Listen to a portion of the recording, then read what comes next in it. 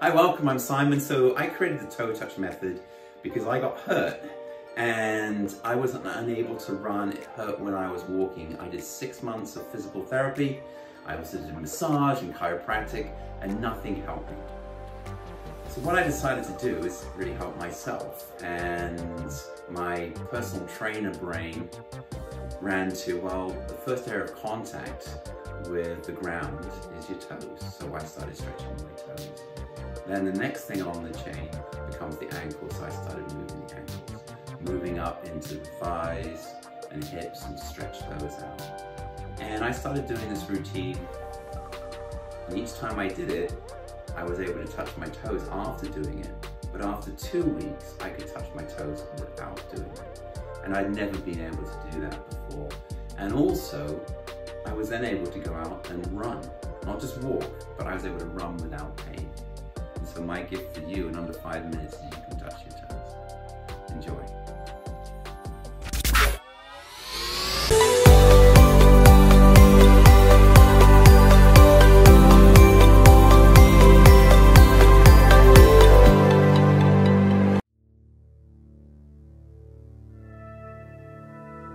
Stretch number one is going to be the toe stretch. So you're going to sit back, get onto the toes like this, and then sit into the toes.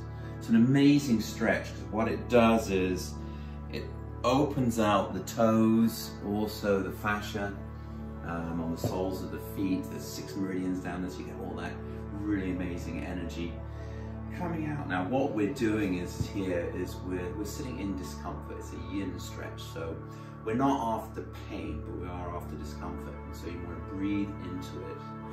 And you're going to do it for 1 minute. So I have a little timing clock you can follow, and then just breathe. That's it. Just know that you can handle the discomfort. It's only be about another 20 seconds, so we're just going to sit here. And then as you feel more comfortable, you can go deeper into it. Just feel like everything opening out on the soles of the feet. Breathe more than you think you need to. Just helps you relax, feel nice and calm. Just sit in the stretch. It can be quite intense to start with, so if you can't make the minute, that's absolutely okay. You can come out of it, no problem. Just do what you feel capable of. A little bit longer. Okay.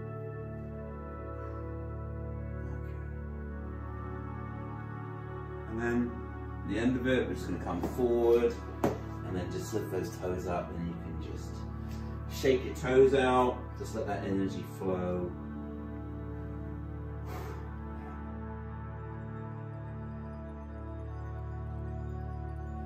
All right, stretch number 2. So we started out in stretch number 1 and we opened up the toes. Now we're going to go the opposite way to open up the ankles.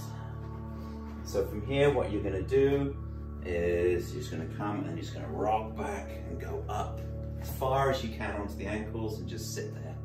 You could find, again, we're finding discomfort. So we're looking to really stretch it out. You can bring the knees a little lower, whatever you find where the pressure is. If it's too much, you can just drop one knee and do one at a time. But we're just going to sit here for a minute, and again, we're looking at really just sort of, not after pain, but just that discomfort, and then we can come down and you can feel that air around the ankles, so they start to really open up. And it's going to have such a massive difference for how you feel when you walk. It's going to be completely different. Because we have all these shoes on all the time in our shoes, and it make our ankles all locked and our toes locked, so therefore it's uncomfortable. So this opens it up. If you swim, it's going to help you swim better, it's going to help you walk better, and just feel much more energized, and of course, more importantly, lead you towards touching those toes. All right, well done.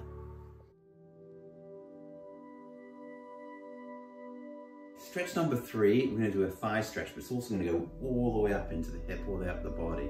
So it's going to give you a lot more bang for your buck on the stretch. So I put a mat up against the wall just to protect the shins and the ankles, and also makes it a little bit softer for the knees. So you can also put a chair next to you if you need some support. But come up here, get the toe in, Get the knee right against the wall, just smashing it up into the wall there. Okay, and I'm holding on here. And then you're just gonna lean back into it. Just do whatever you feel is comfortable for you or on the edge of discomfort. So you should feel the stretch up through the thigh, and then you're just gonna sit back into it.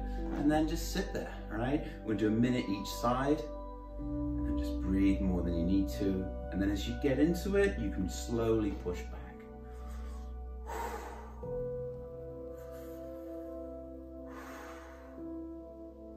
This gives you so much more than a regular stretch you might get on the thighs if you're standing and pulling your foot behind you. This really opens out the hip, the whole body. So you just feel amazing. So breathe into it all the way up. Let go. Find that discomfort and move a little bit more into it. Good. Feels good. All right, that's it. Now we're gonna do the test.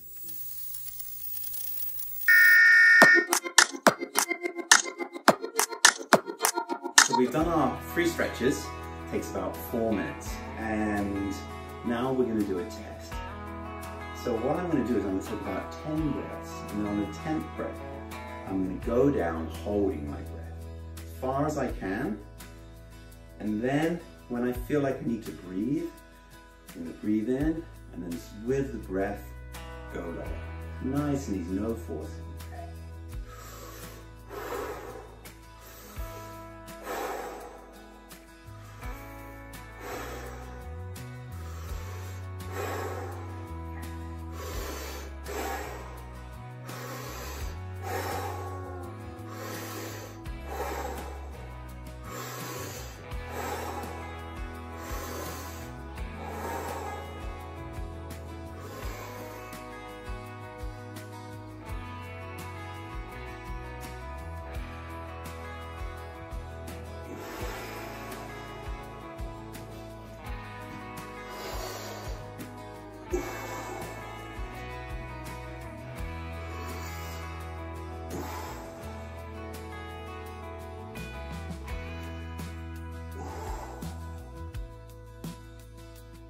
And then just sit here for a little bit, enjoy the feelings, and then just come slowly up, lifting up through it. You did it.